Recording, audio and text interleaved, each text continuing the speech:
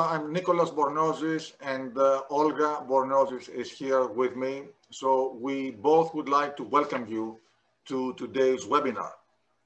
Today's webinar is being held with the occasion of the establishment of the Miltiadis Marinakis Endowed Professorship for Modern Greek Language and Culture at the Ohio State University, and also with the occasion of the appointment of the first professor for that chair of Mr. Yiorgos Anagnostou.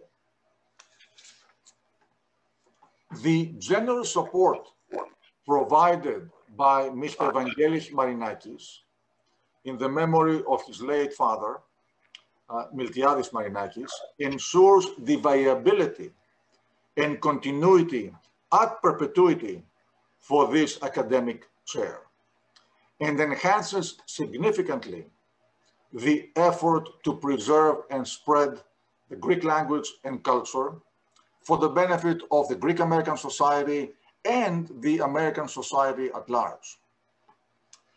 The Greek American society has been evolving and changing over time, and the need to preserve our cultural heritage has becoming even more important, but at the same time, it presents significant and new challenges. At the same time, it is very important to share the richness and wisdom of the Greek culture and language with a broader society, the American society and the world. And in that context, initiatives like the one of Mr. Evangelos Marinakis, with the establishment and the functioning of this academic chair, really contributes significantly to preserving our heritage and culture, again, for the Greek American society and the American society at large. We have today very senior representatives from stakeholders who are involved in this process. We have with us representatives from the church, from the business world, from academia, from major Greek American organizations. And we are going to have a discussion on how to preserve the Greek culture and language among Greek Americans, and as I mentioned, the society at large. I would like to thank, before we start, Capital Product Partners for being a sponsor of this event. I would like to thank all the media partners, and I'm delighted to see the strong turnout we have today. Again, congratulations to Mr. Marinakis for the initiative, and congratulations to Mr. Anagnostou for being the first professor at that chair. And now let's start with a greeting from His Eminence, Archbishop Elpidophoros of America. Dear friends, I am delighted to join such a distinguished panel and to share my own best wishes on this wonderful occasion.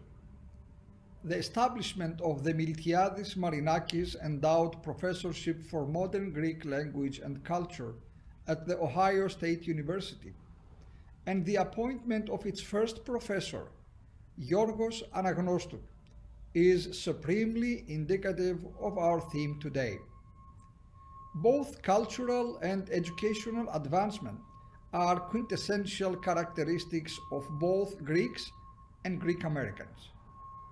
We have been the Western world's teachers for millennia. Whether Empedocles or Socrates, Aeschylus or Euripides, Hippocrates or Pericles, every aspect of human endeavor has been pioneered by the Greeks. Therefore, we should proudly celebrate the ongoing commitment of Greeks, both in the motherland and in the diaspora, to the promotion and advancement of our values, cultural, linguistic, ethical, and indeed spiritual. The spiritual values of Greece are the bridge between the exceptional aspirations of the Greek philosophical mind and the preaching of the gospel of our Lord Jesus Christ, which first came about in the Greek language. We cannot separate Greek culture from the Greek language, for the latter is the vehicle that conveys the former. Moreover, as Greek Orthodox Christians, we bear the awesome responsibility of safeguarding and preserving the very language of the New Testament. This language of the New Testament became the language of the liturgy and of the theology of the Church, which, as the Apostle says, is the pillar and ground of truth. Therefore, our grateful celebration of the establishment of the Miltiadis Marinakis chair is more than a local cause for joy of the Ohio State University. It is a cause for rejoicing across the diaspora, for it bears witness to the commitment of our laos, of our people, to the never-ending pursuit of truth, which is the very nature of the Greek soul. My friends, today's theme is not only of the moment, it is of eternity. For each of us must realize that, especially as Greeks, our lives are part of something much larger than our individual circumstances and accomplishments. We reside in this world not only to enjoy its benefits, but to be beneficial to others, to pass on monumental legacy of Greece to our progeny and to the world. By promoting and sponsoring endeavors of education and culture, we inscribe our names not into man-made monuments, but indelibly into the history of the world. The generations yet to be born will show their gratitude by etching the values of Greece into their own lives. Thus, will the seeds you plant today bear fruit for the ages? I extend my congratulations to all with a wish that today's convocation become a shining example that will be followed by many, many more to come. Thank you, and I wish you all a blessed Pascha.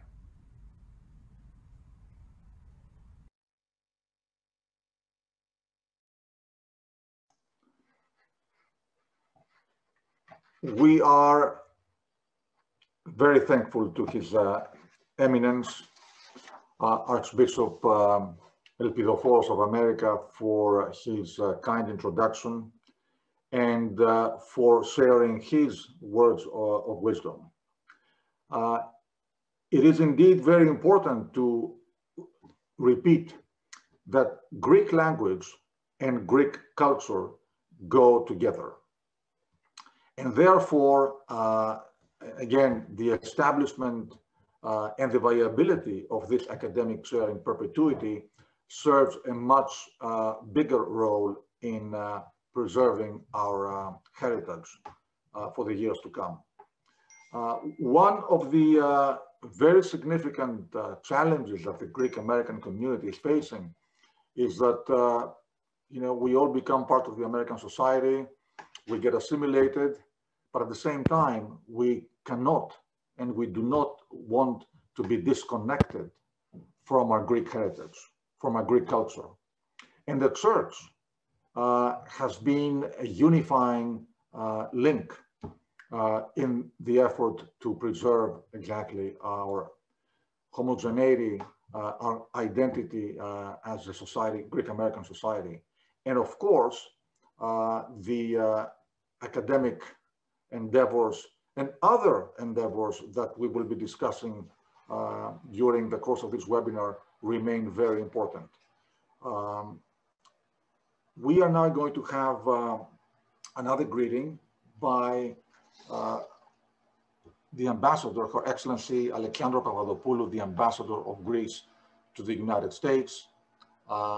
So I hope that her greetings is ready to share with you. Thank you so much for giving me the opportunity to address you. and especially to offer my congratulations to the Board of Trustees of the Ohio State University for establishing the Miltiadis Marinakis Professorship for Modern Greek Language and Culture, with funds donated by the Hellenic Pavilion of Calamos, Ohio, and lead donor, Mr. Evangelos Marinakis. I'm certain that under the direction of the accomplished scholar, Dr. Yiorgos Anagnostou, this venture will reach great heights and bear extraordinary fruits. Congratulations also to Capital Links for taking the excellence it normally applies to organizing business conferences to highlighting the importance of culture and education. For all of us, Greeks living in Greece or abroad, it is very important that education and culture stay at the center of our existence. Always curious about the world around us, being great navigators since ancient times, we're eager to adopt new ideas, but historically, we place great emphasis on preserving our culture and learning about experiences of the world and of life. Whether a Greek of Greece or a member of the Greek diaspora outside Greece, literally spread all over the world, our culture and history are our real home. They provide us with a foundation upon which to build our lives and communities, both in Greece and abroad. For those who emigrated, Greek history and culture are often their home away from home, factoring into who they are and providing a foundation for self-realization and awareness. After all, culture is not only acquaintance with the arts and humanities. It is a set of values, beliefs, aspirations, social practices and traditions that are shared by a people. This body of knowledge continues to be transmitted to succeeding generations, transcending boundaries and borders, making us who we are and who we aspire to be. Americans of Greek descent, Americans of Greek heritage, are especially committed to this heritage and culture, a commitment that is attested by this newly established chair and by similar such initiatives throughout the United States, as well as the unprecedented research and interest in the Greek story in America that is taking place today. This year has been especially heartwarming, as well as a great testament to this commitment. As I watch the celebrations for the 200th anniversary of the Greek War of Independence, I cannot but notice the ardor and pride with which so many Greek heritage people and non-Greek heritage people are celebrating this anniversary. I'm also touched by so many non-Greeks, individuals, institutions, and cities, from Nashville, Tennessee to Missouri, to New York, to Massachusetts, to California, so many places throughout the US, which by celebrating this decisive moment in modern Greek history, they mainly celebrated Greek heritage, Greek culture, Greek values, and Greek ideals, which are common to the two countries, Greece and the United States, and the two peoples, Greeks and Americans. Thank you again for your kind invitation to speak, and I wish you success in your proceedings and in the work to be undertaken by Dr. Anagnostou in his new post. Congratulations to all. Thank you.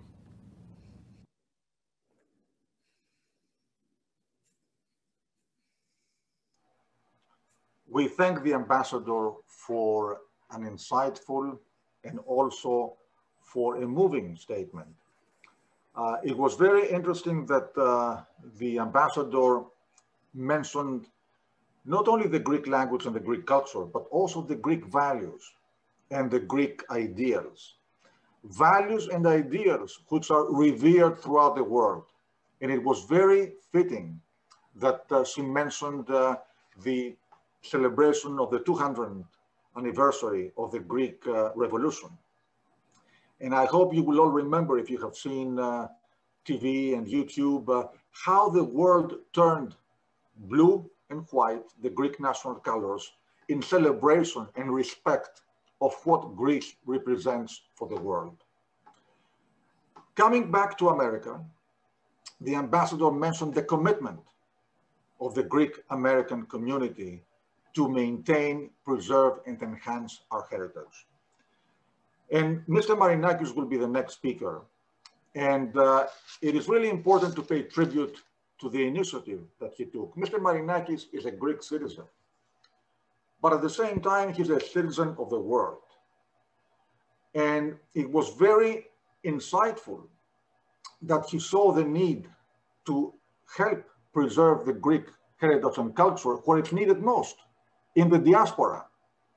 Because even though we live miles and miles away from Greece, we want to be connected with Greece. And one of the ways to be connected is exactly by preserving institutions that help maintain our Greek language and culture. So Mr. Marinakis endowed his chair in the memory of his late father, Mr. Miltiadis Marinakis, a well-respected businessman and philanthropist who instilled Mr. Marinakis with a sense of duty towards his fellow men and the society. And also, Mr. Marinakis is a proud Greek. And there's no better way to share his pride by exactly showing his commitment through this endowment of the academic chair. So I hope that we can now show the greeting of Mr. Marinakis. Ladies and gentlemen, it's a great honor for me to be able to contribute to the preservation and propagation of the modern Greek language and culture. In the course of my life, I have come to appreciate how vital it is for us to educate the future generations about Greek culture and modern Greece, especially in the US, which is home to a vibrant Greek American community. I have been particularly concerned about the availability of such education, since I know that the study of civilization is decreasing as universities and governments tend to reallocate their resources from the humanities towards the sciences. This is a troubling development that I wish to address through my philanthropic work. We would like young people from all over the world to have access to modern Greek language and culture. It's not only a way to preserve the cultural identity of Greek Americans, but also to introduce people of other ethnic or multicultural origins and nationalities to our culture. For this reason, when I heard about the fundraising initiated by the Greek American community in Columbus, Ohio, I decided that I had to contribute and help bring this effort to fruition. The Modern Greek Studies Department that was established in the 70s through a collaboration between first-generation Greek Americans and the university needed support to establish itself in perpetuity during these uncertain times. The Miltiadis Marinakis endowed professorship for modern Greek language and culture at the Ohio State University has thus been established, honoring my late father, a passionate supporter of Greek ideals himself. My father came from his homeland, the island of Crete, to Piraeus in the 70s. He believed in the ancient Greek ideals as they were passed to him through his parents, the Cretan dialect, the magnificent literature of Nikos Kazantzakis, the Cretan Madinades that he often composed, the Cretan lyra, the ideals of the war for independence, and many other aspects of growing up in Crete. These he passed on to me, and I passed them to my children. Especially, the books of Nikos Kazantzakis have influenced significantly my family and myself towards our passion and love for our country and for its people, and our self-responsibility in our own lives. This is one of the reasons that I have been also supporting the continuing operation of the Kazantzakis Museum in Crete since 2014. Given these cultural interests and ideals, my family, I'm particularly happy to endow the continuous teaching of modern Greek literature at Ohio State. My mother, who hails from the Pontus region and descends from the prominent Ypsilantis family, carries a different kind of heritage, that of the Pontic dialect, the legends of the heroes of the 1821 Greek War of Independence, the distinct cooking and musical traditions and memories of the lands that they were left behind after, of course, the tragic Pontic genocide. These she passed on to me, and I passed them to my children. Throughout my life, I have been a strong supporter of initiatives to commemorate the genocide of the Greeks of Pontus. Looking at my family, I can see our rich cultural heritage and wonder who would be without it. These and many more traditions are studied today in the Modern Greek Studies program at Ohio State University that we managed to preserve. We are thus safeguarding for future generations of students in Ohio, in perpetuity, our cultural identity, a main element of who we are. I'm very proud and pleased to be part of this great action. Thank you all.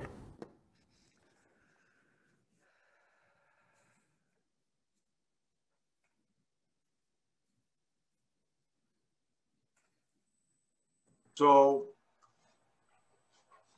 of course, we thank Mr. Marinakis again for his generous contribution and very significant contribution. One of the things I would like to mention before I turn the floor over to Mr. Anagnostou is exactly Mr. Marinakis told us about how his father passed values to him and how he's passing them on to his children. And by endowing this chair, it's exactly he's preaching, he's doing what he's preaching because he's helping exactly to pass on ideals to a broader society from one generation to another. I would like to call to the floor Mr. Yiorgos Anagnostou, who is the first professor of this academic chair. And Mr. Anagnostou, thank you for being with us, and the floor is yours. Thank you, Nico, for the introduction. I would like to thank the Capital Link for organizing this important seminar. Your Eminence, Your Excellency, dear Ambassador, ladies and gentlemen, dear friends, it is an honor for me to participate in this conversation. This is a day for celebration.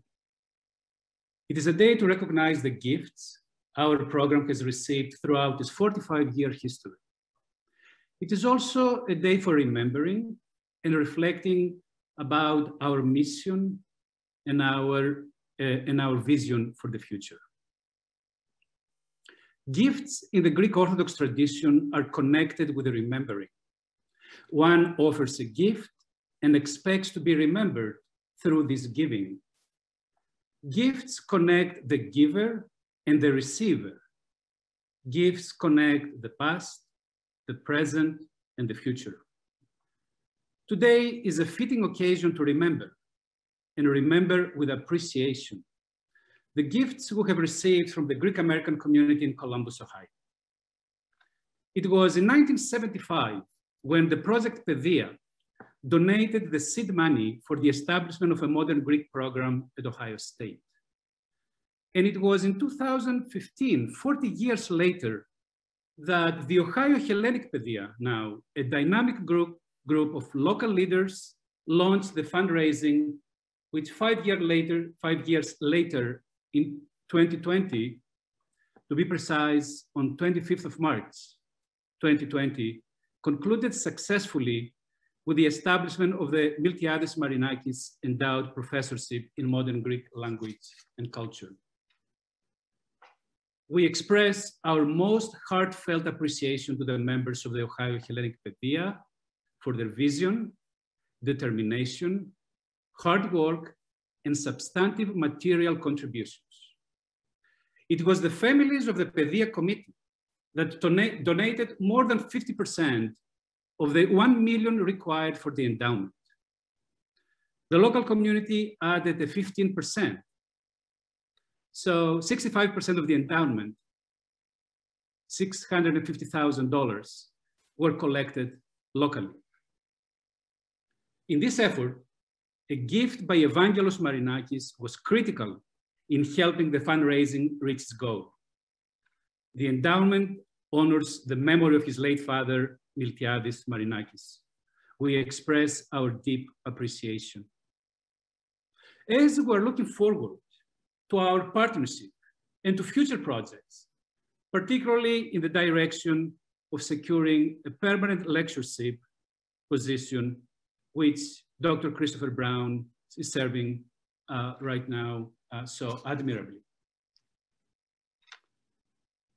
An image is worth 1,000 words, the saying has it. At this point, I would like to share with you four images that encapsulate the history of gifts we have received, four images encapsulating a history of 40 years of engagement with the community. 1970s, the Pedia project.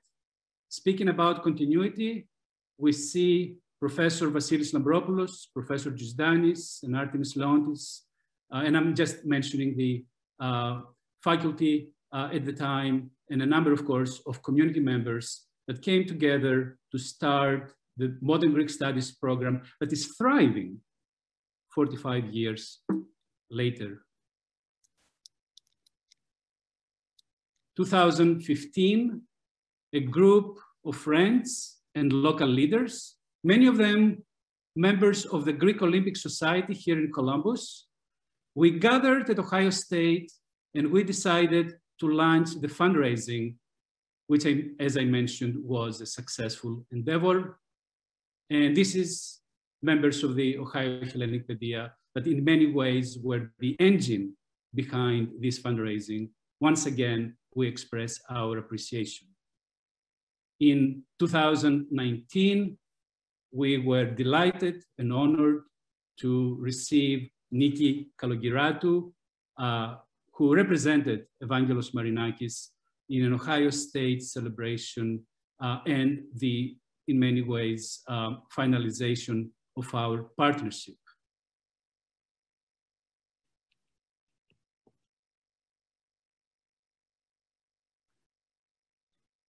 Let me try to stop, and I have lost the cursor, so I'll just, okay, here we go. Okay. I should note at this point that the endowment at Ohio State is not an exception. There are at least 7 endowed modern Greek chairs in the United States. Given ongoing budget cuts, endowments is the strategy to secure the presence of modern Greek learning in the United States. And I should also add and underline that many of us in Greek American studies, including senior scholars such as Dan Yiorgos, Alexander Kitroev, and Artemis Leontis, urge the endowment of centers, high quality research centers or chairs in Greek American studies, so that we will be understanding the various and multifaceted developments in the politics, the culture, and the social aspects of Greek American society. As Nikos mentioned, it is evolving, and as I will mention, it is evolving rapidly and in ways we do not fully understand.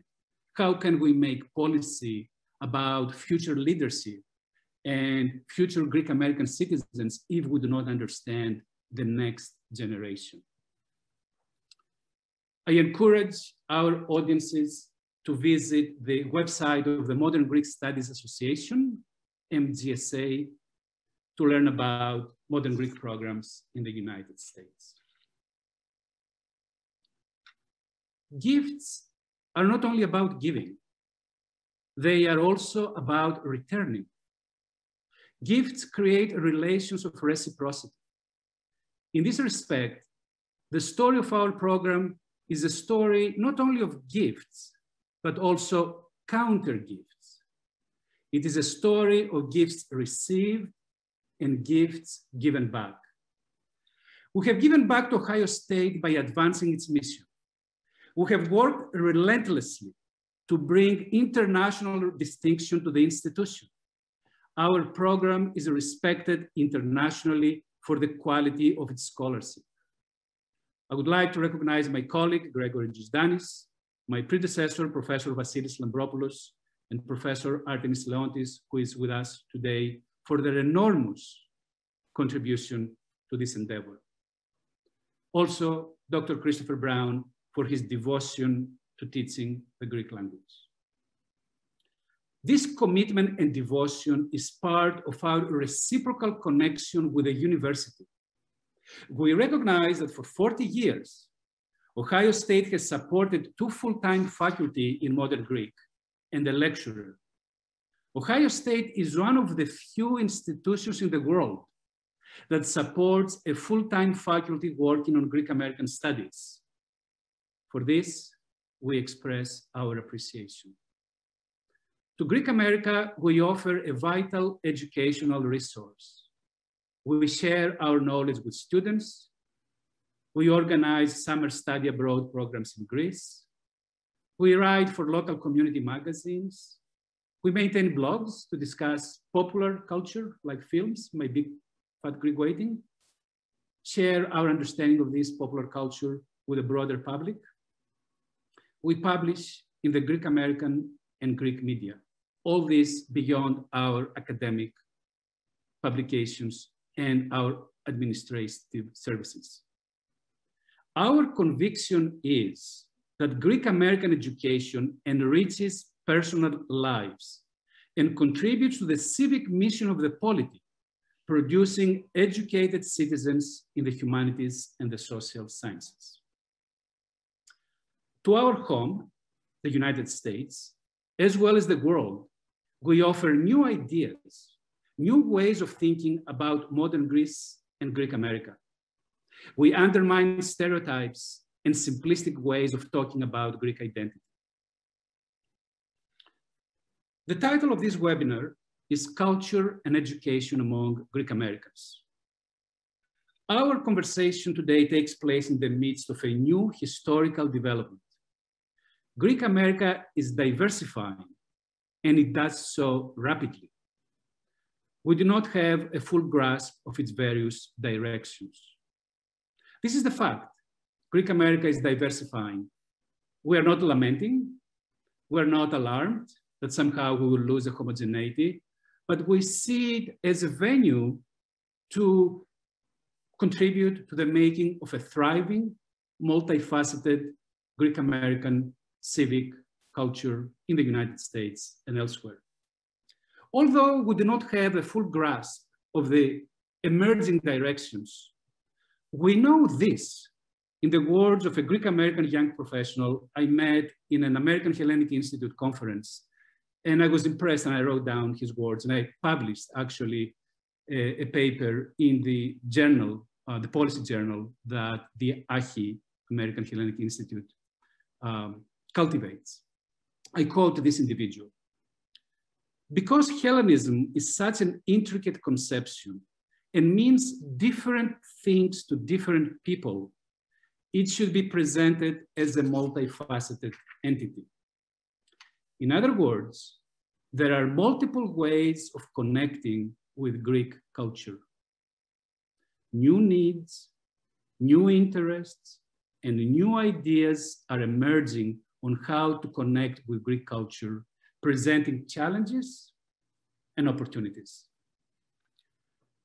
Last week, I spent time evaluating applications for the PanHellenic Foundation Scholarship. I was assigned a pool of 25 applicants. Tremendous quality of students, tremendous potential. I noticed that several applicants envision a professional career in writing, film, literature, storytelling, environmental policy, journalism, public policy, ethics, citizenship. If this sample is indicative of a broader trend, then we're witnessing a historical turn. There is a demographic with increasing interest in the humanities and social sciences. This demographic is positioned, if cultivated, to empower the civic and cultural life of Greek America and the country, produce great works of literature, produce great documentaries, produce great visions about Greek American society. It is important, I believe, that we must reflect on how to harness this tremendous professional and cultural capital. It will require a long conversation. I hope we will start this discussion today. So the landscape of Greek America is shifting. And in this landscape, modern Greek programs in the United States are positioned to contribute to these developments. We offer resources where individuals can expand their understanding of Greek culture beyond what they know from their families and communities, and I should add, from the social media. In the words of a former student, modern Greek studies, I quote, provided me a new set of spaces where I could make meaningful connections to aspects of Greek identity and culture that I had not known before, end of quote. We create platforms to share ideas, autobiographies, poetry, history, sociology, and analysis of emerging developments in the interest of opening routes for new ways of the new generation of Greek Americans to connect with Greek culture. We discuss and we foreground and we showcase, we publish about new initiatives and new civic visions. We do so in the spirit of democratic inclusion. To conclude, modern Greek programs produce responsible knowledge, contributing to Greek American self-understanding and educating the future leaders of the country and Greek America. Modern Greek programs contribute to the cultural and civic vitality of Greek America and in turn the United States. We can start envisioning that we can acquire distinction through cultural achievement, through achievements in the arts and literature and the academic world beyond social and economic distinction. In the network of gifts that have enabled our presence in the world of education, I have identified some of the counter gifts we offer in return. And I promise you, we will keep doing so in the immediate and long-term future. Thank you.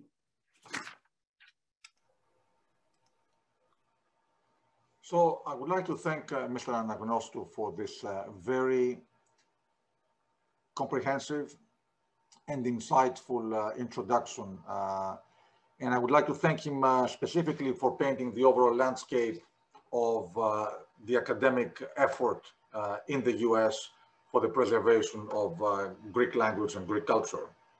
So while we're thanking Mr. Marinakis for his generous and very significant contribution, now we will pass on to leaders in the Greek American community. And if I can have everybody turn their cameras and join us, we are blessed to have with us a number of significant leaders from the business world, from academia, and also civic leaders from the Greek American organizations who are going to share with us their passion, their commitment, and the initiatives that they have been implementing for years now for the preservation of Greek language and Greek culture. So I'm not going to steal the thunder from Mr. Gregory Jusdanis introducing the panelists. I would kindly ask him to take over, moderate the discussion. Mr. Jusdanis is the Modern Greek Humanities Distinguished Professor at the Ohio State University. And Gregory, thank you for being with us, and the floor is yours. Thank you. Thank you very much, Nico, for the introduction. Thank you to Capital Link for organizing this conference. Can you hear me? Can everybody hear me? Okay, thank you very much. So before I go on and introduce the panel, what I'd like to do is just have a few remarks about what this is about. This is about, as both Nico and my colleague Yiorgos Anagnostou have mentioned, the preservation of Greek American society and culture here in the United States. And as I was listening to the remarks, and how Mr. Anagnostou then chronicled that this, in a sense, mission of endowing the chair began in the 1970s, when the Greek American community got together to fund 2 positions here at Ohio State. And I was listening to the comments. What this brought to mind is how the Greek American community here in Columbus understood the dangers, in a sense, that are facing ethnic groups here in the United States, that paradoxically, because the system is so open in this multicultural system, it can really, in a sense, threaten these societies in a sea of assimilation and homogeneity. And I think what modern Greek studies program do is, as my colleague mentioned, is, as I have seen that many times, and I've been teaching here for 35 years, is that we provide for students the first experience, institutional experience of Greekness outside of their families. This is the role we play. So what we're going to do in this panel is actually discuss how institutions and organizations can contribute to the maintenance of this identity. But first, before I introduce the panelists, because I'm a professor of literature, what I'd like to do is actually begin with a poem by the great diaspora poet C.P. Cavafy, who was born and died in Alexandria in Egypt, born 1863, died 1933, and he wrote this incredible poem called Posidonians, some of you may know, and it deals with an ancient Greek colony that had been established in Posidonia, which is near Naples, southern Italy, around 500 BC. And it's based on a true story that was written, in a sense, 700 years later, when this colony had almost disappeared. So I would like to begin with this poem as an introduction to the panel. The Posidonians had forgotten the Greek language after so many centuries of mingling with Tyrrhenians and Latins and other foreigners.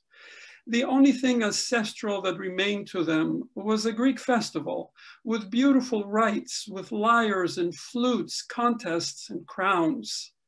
In it was their habit towards the festival's end to tell each other about their ancient customs and once again to speak the Greek words that hardly any of them still understood. And so their festival always had a melancholy ending, because they remembered that they too were Greeks. They too, citizens of Greater Greece once upon a time. How they'd fallen, how they now become living and speaking like barbarians, excluded. What a catastrophe from the Hellenic way of life. I hope this will not be describing Greek America in 600 years from now.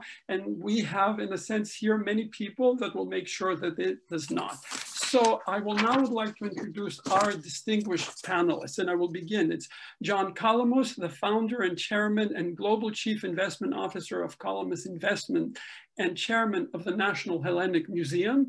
Mr. Drake Behrakis, the Behrakis Foundation and board chairman of the National Hellenic Society Organization. Mr. Robert Buhler, the chairman of the PanHellenic Scholarship Foundation and president and chief executive officer of Open Pantry Food of Wisconsin. Mr. George G. Horiatis, supreme president of the Order of Ahepa. Dr. Artemis Leontis, C.P. Cavafy, professor of modern Greek and comparative studies, comparative literature, and chair of the Department of Classical Studies at the University of Michigan, and Mr. Nick Larigakis, president and chief executive officer of the American Hellenic Institute. And we have asked our panelists to think generally about the following questions, and we will begin so they can talk about how their institution and their organization contributes, in a sense, to the promotion and of education and culture in the US. So the first topic I would like them to consider then is how their organization or their foundation promotes the mission and contributes to Greek education and Greek culture. And first we will begin in order, and then what I would like to do is I hope the panelists will contribute themselves after we finish the first session, and perhaps also get questions via chat from the floor. So we will begin with Mr. Calamos, please. Thank you. Yeah, thank you for inviting me to be here. This is really gives me a very interesting perspective, and everything that's been said is so important. I'll just give you a little bit of my background and going to college, studying architecture and engineering and finance. I ended up taking a course in philosophy, and that really inspired me. In fact, I ended up taking many courses in philosophy. It introduced me more to Greek philosophy, and that really encouraged me. In fact, coming and graduating and in that, I came back, I endowed a chair at IIT Illinois Tech in philosophy. It was that important. And what I tell the students there, what philosophy and Greek philosophy is really what was important. It's not what you learn now what to think, but you learn how to think. And that's what we need to teach. And the mission of the National Hellenic Museum and why I'm involved is that it inspires me to, how do we teach the next generation about this? This is what's so important. Me growing up, that was really a motivating factor for me. And I want to be able to do that to the next generation going forward. That's why I'm involved in the National Hellenic Museum and in many other organizations. We're involved with Drake, with the National Hellenic Society and other organizations that really try to do that. So, of course, the mission is to help perpetuate Hellenism, Orthodoxy by promoting education and culture, which emphasizes the Greek immigrant experience. And one of the things in the museum we try and do is how have the Greek Americans lived the American dream? What motivate them and they live the American dream? And that's really important. The other thing that we've done to really perpetuate this is oral histories. And every year now we do we call the trial. And the first one we did was the trial of Plato. And we had an audience there here in Chicago of over 500 people, but they weren't all Greek. They were students from U of I, U of C, Loretta, and they were all very interested in this trial of Plato. And so, again, one of the missions of the National Hellenic Museum is how do we bring the next generation in? We teach Greek school there. We have oral histories. We're doing lectures all the time. Obviously, in the current environment that we're in, we've had to be closed, so we have a lot of struggles in that environment, but it's really, really important. We're, one of the things that we've been doing is honoring the Greek American veterans in doing that. And we work with Oki Day to do that. So again, the mission is to help perpetuate the Hellenism and Orthodoxy. And also we promote the Greek studies program by teaching the kids Greek at the museum. So we've been very blessed to have a building in Chicago, the National Hellenic Museum, which was donated to us. The land was donated by the city of Chicago. And so we have artifacts, we do, different exhibits and that. So again, the mission is to how do we bring in the next generation to motivate them? I think it's very important because it's not just teaching them Greek and teaching them this, it's really motivating them for their future. And I think that's what happened to me. And I think that's very important. And that's what I hope we can do going forward. Thank you. Thank you, Mr. Cohn. That teaching the next generation is obviously something that unites us all. Now we go to Mr. Behrakis. Gregory, thank you. And thank you for Capital Link for hosting us. And what makes it special for me personally is you look at the co-panelists I'm with, we're all working on the same front. We're members of each other's organizations. Some of us have collaborations within ourselves. We support each other. And I think that's a very critical step that we need to keep us going and united. You know, what Mr. Marinakis said earlier, and I think it holds true for everyone that's on this panel, is that, of course, it starts at home. It started with grandparents and then translated to the passing of the torch, so to speak, to parents, and then the next generation. And that's the continuity that we need to fill the hole and fill those gaps. As you said, we become more and more Americanized. I'm, you know, very fortunate. I have a family that has a strong influence within their foundation, the Behrakis Foundation, on a number of different fronts: education, arts, culture, and sciences. And, you know, it translates that to me with my own personal philanthropic giving at my alma mater, Boston College, here in the Boston area.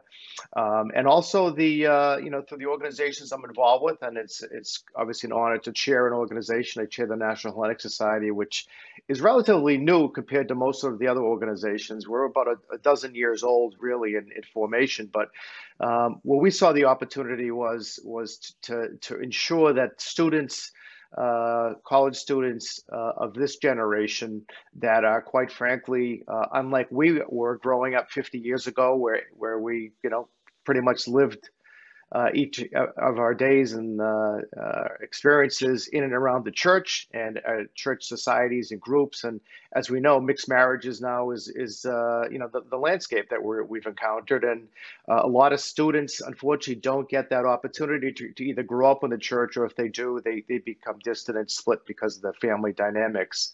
And so we created a program at the National Hellenic Society, partnering with the American College of Greece in Athens, to create an annual cultural immersion trip, very similar to Birthright Israel, which is obviously a tremendous program for the Jewish faith.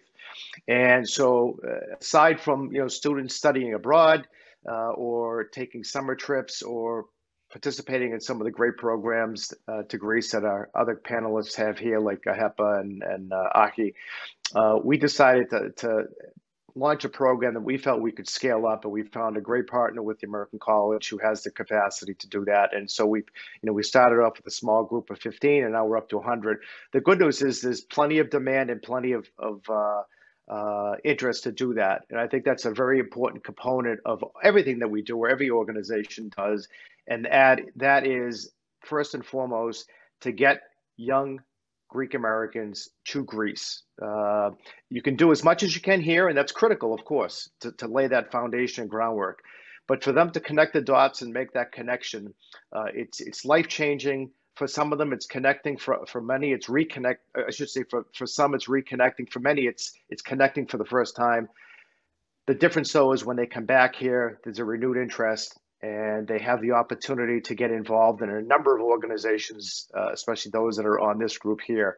And so that is the way we need to continue to perpetuate this. And it's a day in, day out, as we all know, in the trenches. You know, it's not just a yearly thing or a sit back and you know, have an event per year. It's really, we need to work these things day in and day out, and that's how we're going to survive and get through this. So thank you.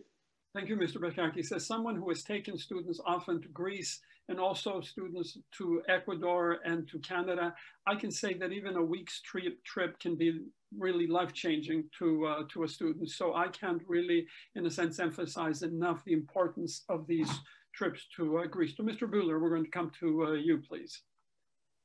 Thank you, Greg. Thank you, Capital Link. I'm sitting in the PanHellenic office, and I'm looking at a picture of our founder, Chris Tamaris, and he would be so appreciative of the Marinakis' very generous family donation to help fund the chair and keep the heritage and the classes going at Ohio.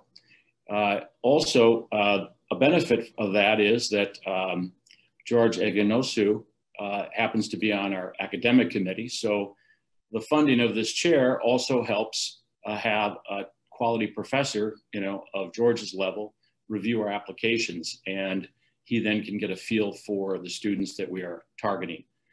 A little bit about the PanHellenic. We essentially invest in extraordinary top college students of Hellenic descent that have embraced the responsibility of being Hellenes. And it's not just extraordinary grades, it's exceptional belief in and understanding of who they are and what the responsibility they have as being Hellenes. And that's hard sometimes as young adults, but the applications, as George can attest, are extraordinary. We've had 250 applications this year.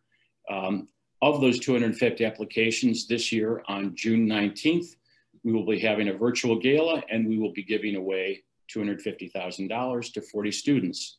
So 40 students receive scholarships out of the 250 applications this year. We do that by giving 20 students $10,000, needs-based students, and these families are truly in need. And we give 20 students $2,500 in scholarships. So that sounds like a good thing to do and it helps them financially, but the story just starts there.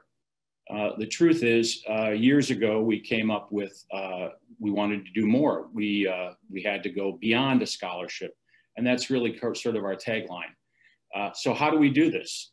So besides helping them financially, and again, a $10,000 check to a needs-based student really does help things. And Chris always felt of not giving modest scholarships. He thought, let's give something substantial that'll impact their life and their family's life, because these are such exceptional students.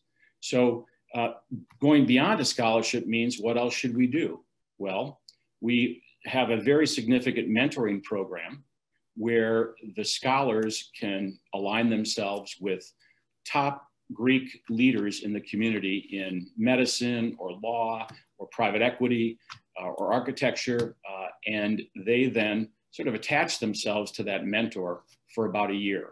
And the mentor has a responsibility to keep in touch with a circle of about 10 if they choose. You know, the mentor, if the mentees choose, the mentor has agreed to that responsibility that they'll try to keep up.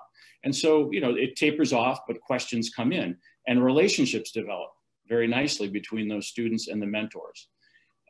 We also have a very deep alumni base now. Each class, we've defined it so that the class of 19 or the class of 20 gets to know each other over the PanHellenic weekend, a Friday, Saturday, Sunday event. And when they leave, they're really a bonded group in their class. They then move into the alumni group as a class, and the alumni network has taken off. We have an alumni committee, an alumni group that has their own agenda and their own plan and their own growth and their own functions. And they are all talking to each other very actively. And again, these are exceptional students and exceptional young adults doing a very good job with each other and helping each other. Beyond that, we said, look, wonderful students, wonderful connecting, good mentoring. What's next? Well, you have to move into internships. These students are so exceptional that any employer on the market would love to have a highly educated, highly ethical, good values, orthodox values, hardworking standards, protecting the family's reputation, all the values of Hellenism, of orthodoxy together. And so we have a wonderful base of students that would be excellent interns. From internships, you can obviously parlay permanent jobs, and that's the key. So we have done this in many ways to try to help go beyond a scholarship. We also, by the way, and I think it was mentioned earlier about memorializing, donors actually meet their scholarship recipient if they choose. They don't have to, but about half of our donors really personally want to meet the scholar, and they then sort of indirectly mentor the scholar. It's almost sort of like becoming, a relative. They almost become a cousin. And many donors spend time with that student, help them with their struggles, help them with encouragement, and it's a very wonderful relationship. So that's what we're doing. We have to date provided over 600 scholars. We've provided money to over 600 scholars, and after this event, we will have given $3,750,000 in scholarships. This is all good. Thank you very much. And we wish there were more scholarship for our deserving students. George Choyatis, please, of HEPA.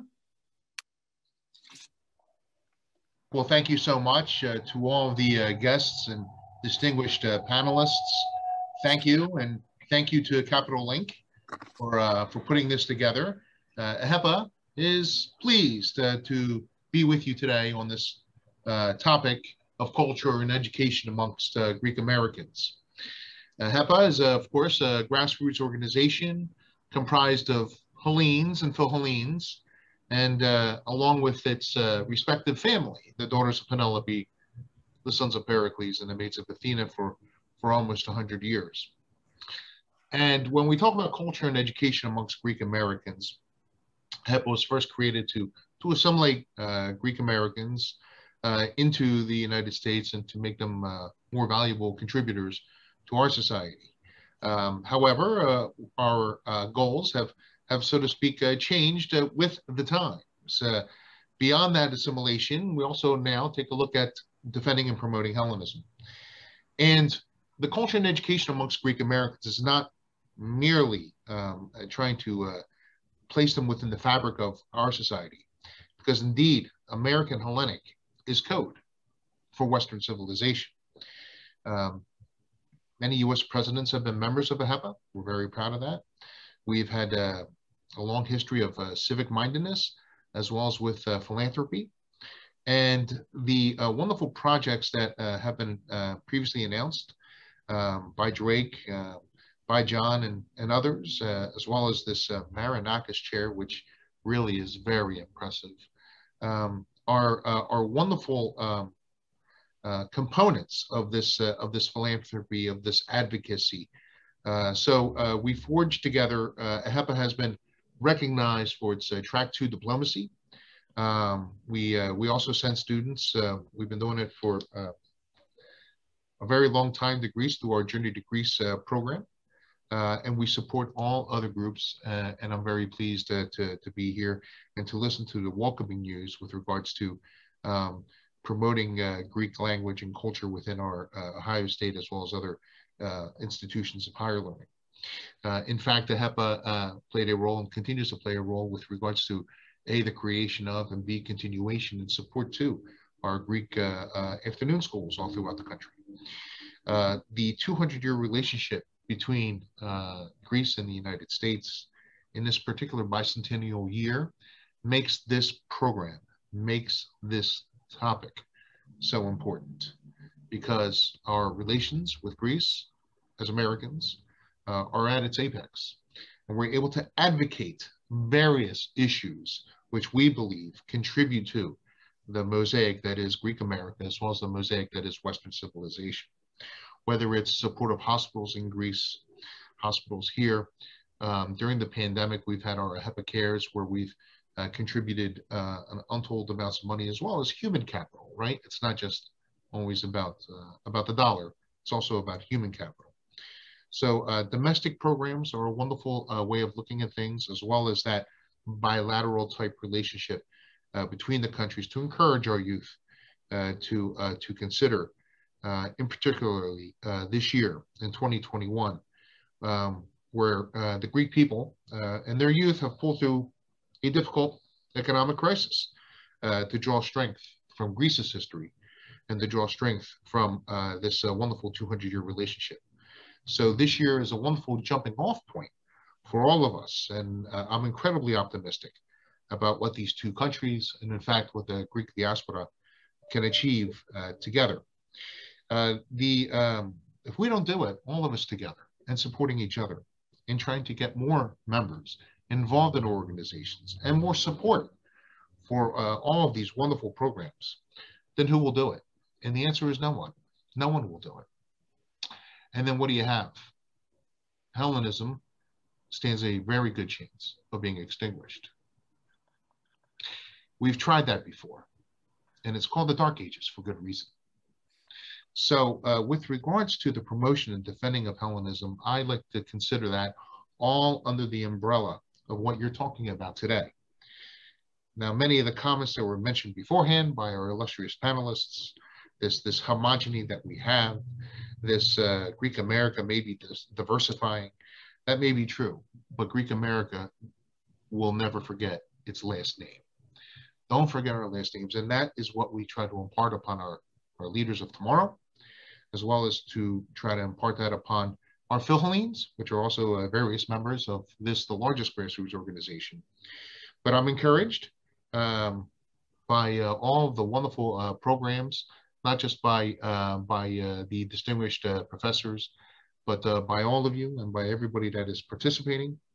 And I welcome us as a global community to participate en masse in what I believe will be, frankly, as a result of the pandemic, the largest celebration of the Greek bicentennial this year in Athens in the last week of July at the HEPA Supreme Convention. We've already entered into a memorandum of understanding with the Greek nation as we continue to promote the very topics that you're talking about, culture and education in Greek America. It's not just Greek America. Greek America is code because we're a country unlike any other for Western civilization. And we know that our Greece and our Cyprus, whether it's in geography, whether it's in spirit, whether it's in finance and or whether it's in education, are at the front line of Western civilization. They're at the Eastern Front. So that is how we try to promote that which we do. And I'm just so pleased and I'm interested in hearing more about this, in fact, monument that you have created with today's program in this most important year as we basically express a shared vision for the future of Hellenism. Thank you. Thank you, Mr. Horiatis. Professor Leontis, please, you have the floor. You have to unmute yourself. Don't forget to unmute yourself. Thank you, Gregory, and thank you, Professor Anagnostou. My thanks also to all of the people who have contributed to creating this professorship and also for keeping this program alive for over 40 years. I'm going to say something personal first, which is connected with what I do. I grew up in Midland, Michigan in a town with 5 Greek families, and I am 3rd generation. My first learning of reading and writing was assisted by the priest in Saginaw, Michigan, who would drive 25 miles once a week to come and teach Greek to my brother and myself through ice and snow. But the most important moment for me in really connecting with Greek culture in a way that made sense in my adult years was when the Modern Greek program at Ohio State was founded. I was a high school senior at that time, and the Padilla Project came together to insist that Modern Greek should be a university language. And that spoke to me in a way that was so affirming and took my culture and identity out of the family and the kitchen table and put it on new ground. And it also was able to feed my mind as I was making the transition into adulthood when critical thinking skills were developing. So I teach in a university like Ohio State. The University of Michigan is a large public R1 university. We have many, many students. And we do mission critical work, which is contributing to teaching undergraduates and graduate students. Our mission has 4 parts. It's the teaching, advising, mentoring, connecting students with their career aspirations part. The second piece of it is research and scholarship, which is really about making sure that we actually have a subject, that we don't just keep reiterating the same thing, but we know what it is that we are talking about, and we develop histories and biographies and critical analysis. The third piece is collecting. We identify not just books for the library, but also materials to be preserved. So preservation is a piece of heritage. What is it? What are the materials that we will need in the future in order to know and remember and not be like the Posidonians where we have no content in our subject? And then the third piece of it is public facing work. It's the returning, the reciprocity of gifts that Yiorgos was talking about. It's connecting with the community around us. And I want to say that also like Ohio State, the Modern Greek program at the University of Michigan was created through the energy and initiative of people in the community around us.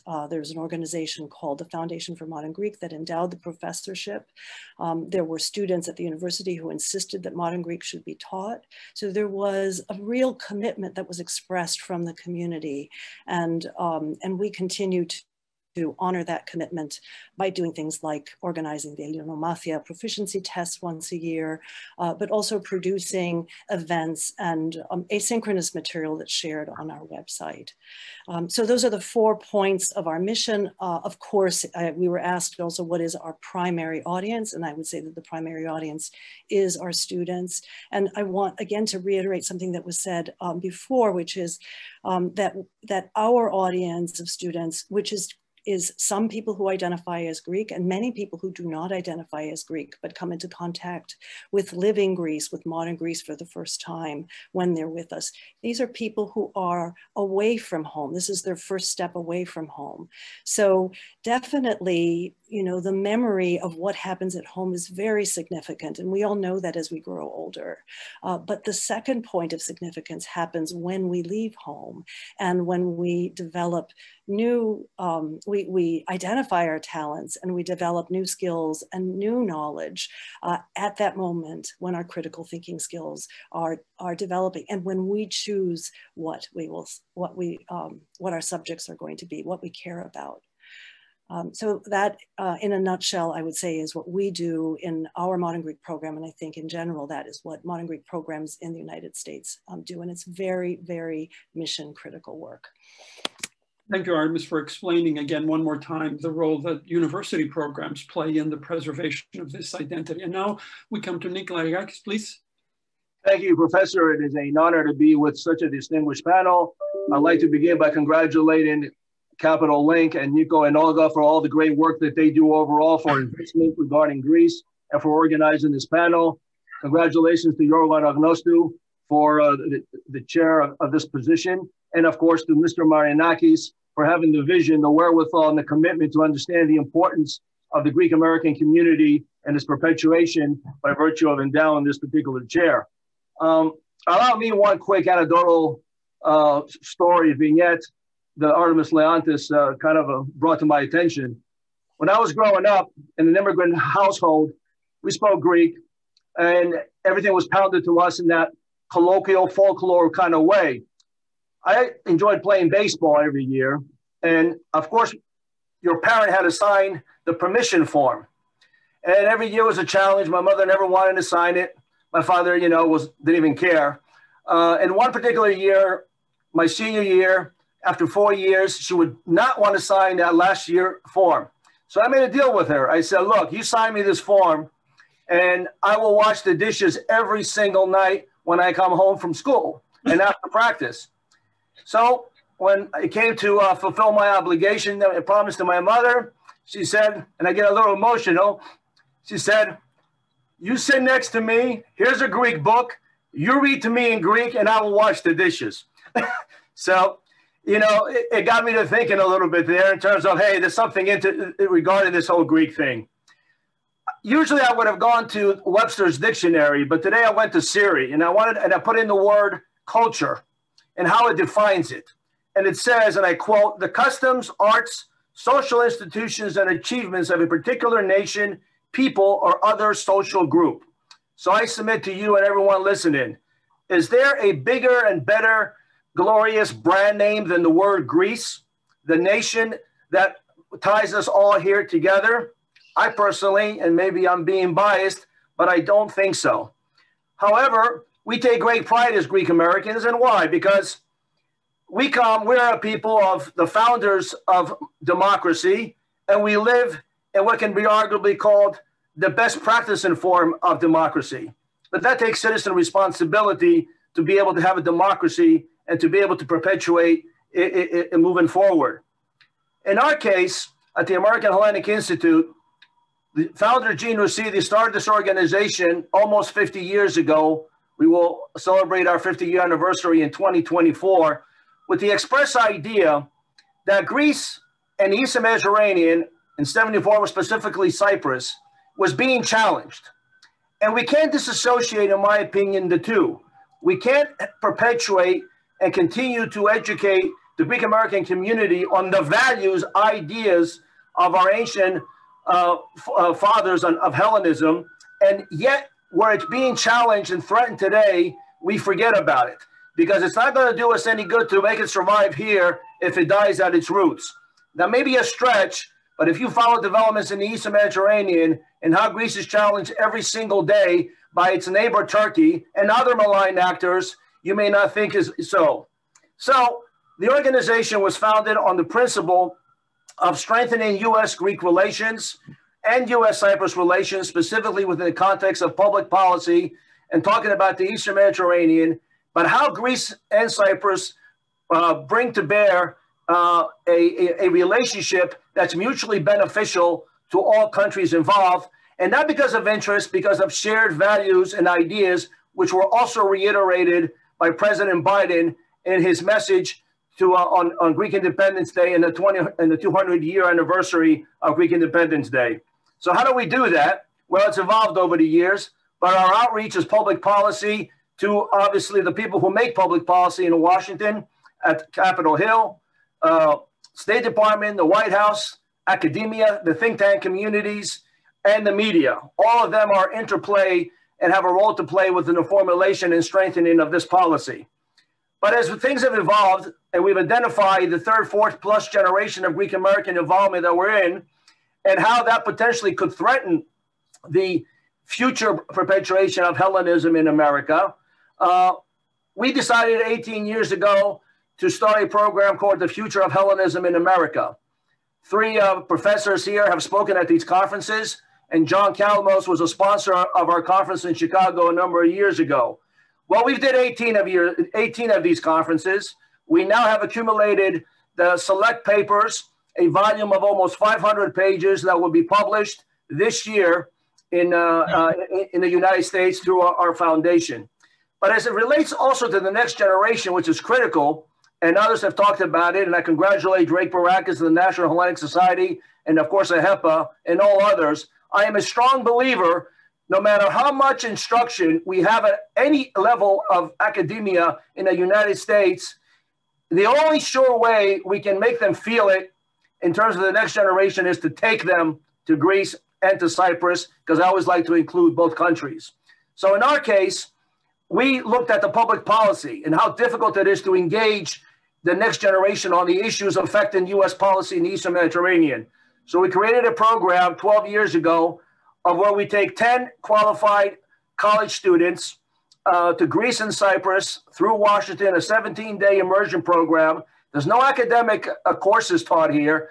We have them meet with policy stakeholders, presidents, foreign ministers, military, and others, where they have an opportunity to meet with these individuals and have a discussion on the issues that we perpetuate.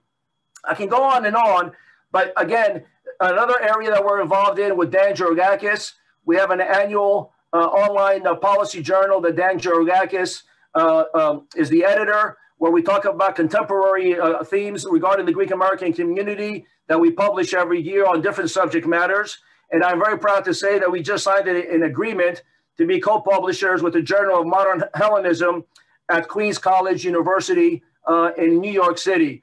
So we are trying to be as active as we can, keeping true to our core mission, but always being cognizant that we need to also be able to advocate and to perpetuate and facilitate and help whatever way we possibly can the next generation of Greek Americans to be actively involved in the issues that affect us in a community. I have more things to say, but I will talk them during the discussion. Okay, we actually have about 15 more minutes, and Robert suggested that perhaps we go to the fourth question. Here, just feel free to jump in. Please keep your comments brief. How do you see your organization's involvement with modern Greek studies or the university? And what role do you think the university has in your own organization? So feel free to jump in. Anybody? I'm going to start first. I'm just going to interrupt if anyone else was starting to talk, but I just want to say that that there are so many ideas that have been put on the table here. Yeah. And I think part of the beauty of this conversation is that it shows a number of different stakeholders. I really, really agree with the last point that Nick made, which is that, you know, things that are happening in the classroom really come to fruition when people take a trip, like the AHI trip. I mean, these are just amazing resources. And I think that I don't want to say what modern Greek programs should do, because I've already talked about that, but I do want to say that one of the challenges of the program is to find the resources for our students to make the connection between their modern Greek studies, their career aspirations, and other kinds of interests that they will develop later. So, you know, creating a network, and I know that we've been doing that. It's, you know, we've had collaborations with IKI, which are really, really significant, but all of us working together to have networks across various institutions is really, really significant. And I will turn the floor over to the next. All right, anybody who would like to contribute then? I can go ahead and jump in if I may. I can't say that we've had an active one-on-one with modern Greek studies programs, other than that we obviously support them. But I would also like to say modern Greek studies programs really need to reflect upon their curricula themselves. You know, literary classics and all that is fine, and the language is very important and a critical component to an understanding of one's culture and heritage. But I submit to you, in a contemporary society, and the issues that we face as a community here and abroad, we need to also focus on more programs that deal with the social sciences and the history of modern Greece per se, and to be proud of that. I mean, how many students really know, how many Greek Americans really know what Greece's contributions were, for example, in World War II, which they were significant, but you never see on any movies ever made regarding World War II. Greece is not even a footnote. The heroic stands of the people of Crete, for example, or the destruction in 1922 in what happened in Smyrna, and the achievements of the Greek American community. I understand there's a great program at Ohio State led by Mr. Anagnostou on the Greek American community. The Greek American community has had tremendous successes. These need to be documented. The last book that I'm aware of is Charlie Moskos. So I would say the modern Greek studies need to reflect more and expand more on the contemporary issues and teach those. And may I add also, we're only 1.3 million individuals really in this country. So we're less than 0.5% of all the population. But what did 1821 show us? Phil Hellenes. And through these programs, I'm sure we're not just reaching out to Greeks or Greek Americans, we are also creating Phil Hellenes, which is critically important in this juncture of our development as well. Nick, let me. Yeah, go ahead, Robert, go ahead. I love that Phil Hellene lead in, Nick. Thank you so much. So a few thoughts. You know, we're using words like preservation. We're using words like maintenance. I would suggest we tilt this a little differently and that we use words more like growth, the growth of classics departments and the growth of understanding of who the Hellenes are and how we've contributed to the world. And let me suggest, I know at Stanford, they made a very big deal of interdisciplinary learnings. So they were very skewed for, you know, tech. So there was a lot of students that were computer science, a lot of mathematics, but so that they didn't come out just kind of using half of their brain, the buzz was, you know, interdisciplinary. So you should then take a arts class, you know, art history class, or you should take a philosophy class. And so that took off. Every student that graduated with their primary major had a minor or even a double major in something that was more classics and more humanities. And that was prideful. Everybody, you know, they would say, oh, you're a computer science. Oh yeah, but I'm also art history. And when you talk to the students about it, they don't talk about computer science. They talk about their art history class. To John Calamos' point, you know, he's taking architecture, he's taking mathematics, but what he talked about was philosophy. So I think we're focusing almost necessarily on the small segment of our own Hellenes.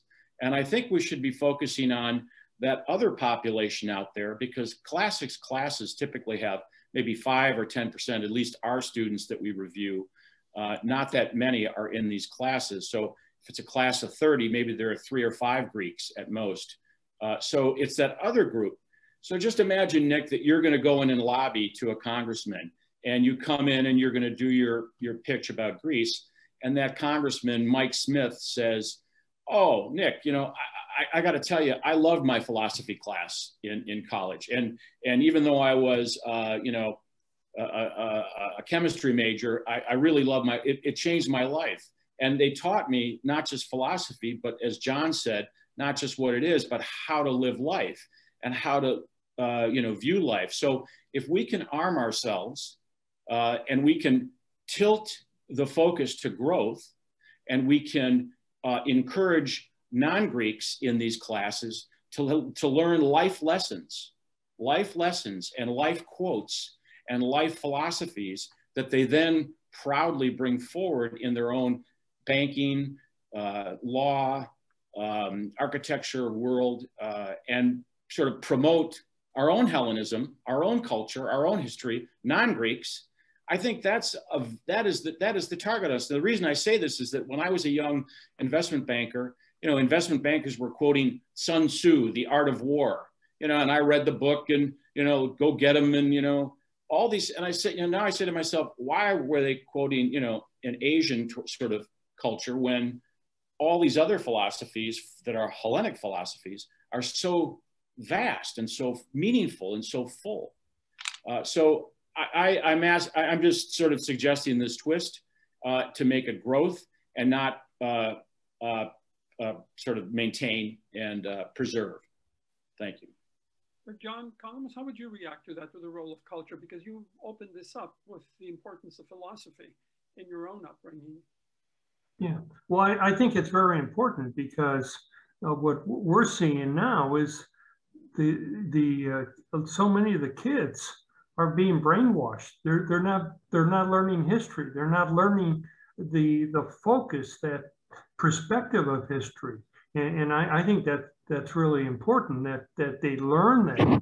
And the Hellenic studies, I hope, are teaching those studies so they have that sense of history. You know, where did Western civilization begin?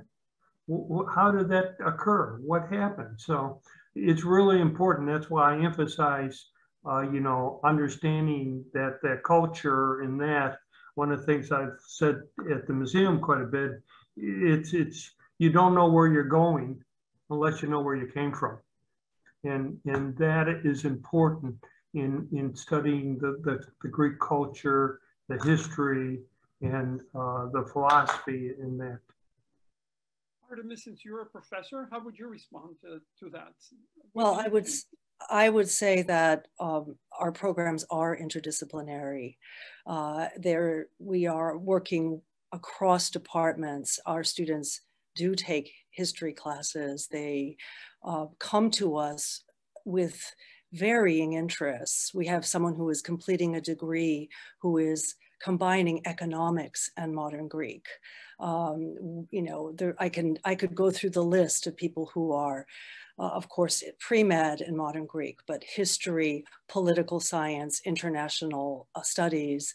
The program itself is interdisciplinary, and there is no absence. I mean, one of our faculty members is an anthropologist, a social scientist, so there's really no absence of exactly the kinds of things you're talking about.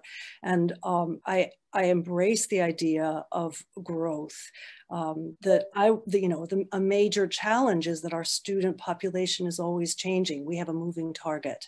How do we know who they are? We have to really be working with them to see what their interests are, what where we can supplement their education, but it is always a matter of growth. It can't be anything but. It is not about holding back and preserving and teaching them something that I, remember learning when I was 5 or 6 years old.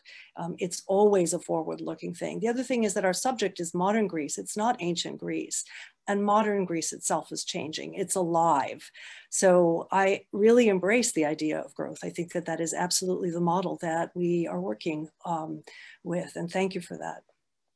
Just a quick follow-on to that. I think that very quickly on campus, word spreads among the students as to saying, oh, you got to take this class. It's really a great class. So, Jody Maxman at Stanford, you got to take her class. It's energizing. You'll learn a lot.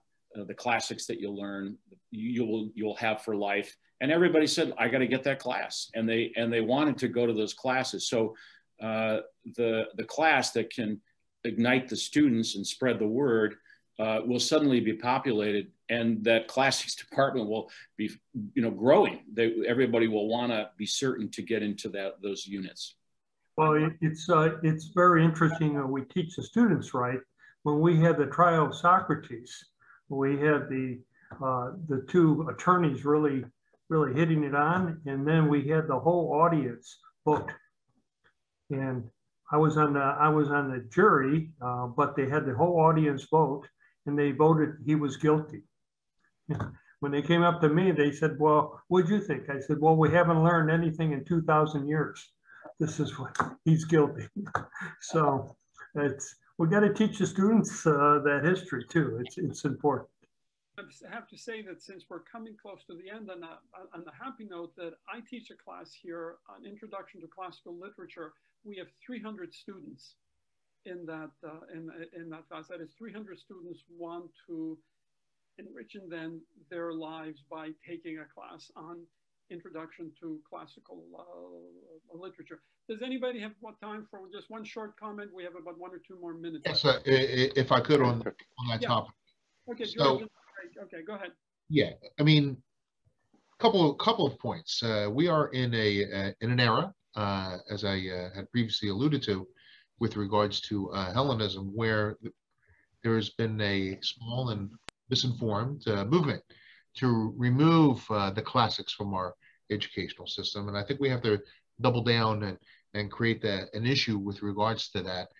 The topic that was brought up previously by the professor, yes, modern Greek and frankly, the defense of modern Greek would not be the worst idea in terms of adding that to the curriculum, so to speak. But that is a very important topic. We cannot allow that removal of those classics.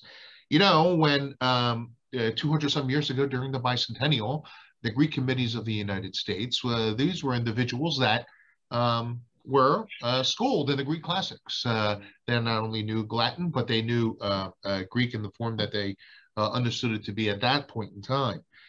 So this is a fine line for us, and we have to all work together to ensure that this does not occur. Number two, if I may, I take a look at some of the comments that are on the question and answer on the webinar itself, and one excellent point, although there are many, was brought up with regards to charter schools. Yes, we should consider and assist with charter schools, that is secondary schools, with regards to perpetuating the Greek culture and the Greek language. HEPA continues to do that, and I'm sure other groups do as well. But it shouldn't wait until college. We should hit them early, hit them often, hit them hard, and continue all throughout. In fact, in Delaware, and I think there's at least 20 various different Hellenic charter schools. We're talking about K through 12 with regards to that, and they're dual immersion schools, i.e., as was asserted by John earlier, in terms of science and the promotion of other very much core topics. These are topics that are taught in the Greek language at these schools. So we should not turn a blind eye towards what is a very effective method and manner of doing it in terms of the charter schools and our secondary schools, as well as those that specialize in K through 12 type. So you know, the battle is not just in college. The battle is everywhere. And that's, I would like to see us expand as a Greek America in terms of what we're looking to perpetuate and how we do so. Thank you. Mr. Brazon, I had promised Drake one comment. Can we just? Yeah, no, the education theme has obviously been around for, you know, started in Greece, right? And we continue that today. The challenges, though, is we need to create newer programs. We need to follow the new media that's out there that's being used in the classrooms, Google Classroom, new forms of technology. One of the beauties, I know we're all sick of Zoom. We've had enough of all this, you know, attending webinars and stuff. But think of the amount of quality of content that we've been able to collectively put out there. And a lot of it is stuff that educated a lot of us in terms of things we never knew or we've just learned about.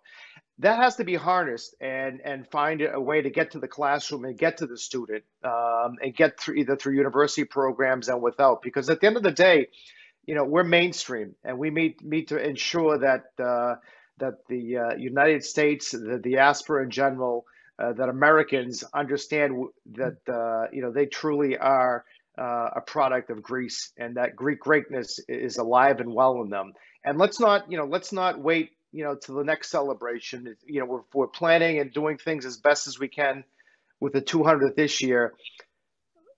But it's a day. Every day we need to be celebrating, and every day we need to get this content and get these programs that we're all working on together into the classroom, into our families, into our students, and not lose sight of the fact that it's a daily battle, not let's wait for the next celebration. So thank you. I hope that, Mr. Brazon, next year you can organize another seminar for another endowment in another university somewhere. So thank you very much to all the panelists, and I turn it all over to Nicholas. Thank you. I will say just one word and I will leave Nicholas close the webinar. I would just like to say that so many interesting things have been said today. And for all or those of us living outside Greece, we know the challenge we face to safeguard our identities in the sea of assimilation. All those initiatives that you presented today act as islands for the preservation and dissemination of Greek identity, and we can't thank you enough for that. Thank you. So I pass my brother will close the webinar. Thank you very much to all of you. Well, I wanted to say that it has been a particularly insightful and very rich discussion. Again, we started with the endowment of the chair by Mr. Marinakis, and then we opened the discussion to the broader topic of how to preserve Greek language and heritage in the US. I want to go back to what Olga was saying, that all of us, we are proud Greeks, but we're also proud Americans. And I think the Greek American society, as the professors also indicated, it has developed over time, and therefore being assimilated and enjoying the richness of the American society, it becomes even more important and sometimes more difficult and challenging to keep with our Greek roots. So what all of you are doing, I think, is extremely valuable, extremely important. And frankly, it's part of our daily life. So I would like to thank you all for your commitment, for your devotion. I'd like also to thank Mr. Marinakis, but I'd like also to thank you being on the trenches every day. So thank you. It's been a wonderful panel discussion. I'm very proud and humbled, both Olga and I, that Capital Link had the opportunity to do this, and we hope to be able to do more of those in the future. And I will conclude exactly by going back to what Drake was saying. All of you, all of us, we work together, we support each other, we cooperate. So cooperation, I think, and having a common objective and a common goal is what, in a way, makes things easier and drives us all. So thank you very much. Thank you. And apologies for my phone ringing at the wrong time.